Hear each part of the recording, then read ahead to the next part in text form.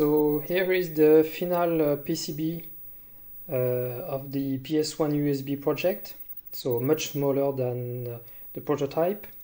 And here is the enclosure in plastic, which will be, here is a prototype in black, but the final version will be the same gray as the PlayStation, the original PlayStation.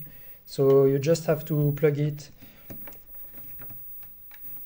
in the back of the PlayStation, make sure the switch is on, plug the USB cable,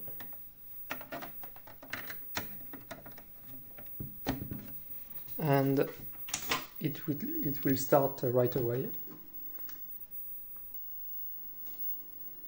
And then you just have to start the command on the PC side, and the data are transferred and you can test your homebrew very quickly.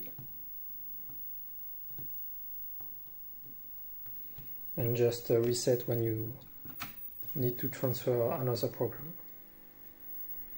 So the pre-order are still on, so you can pre-order the PS1 USB for 1 or 2 weeks, and then I will start the production.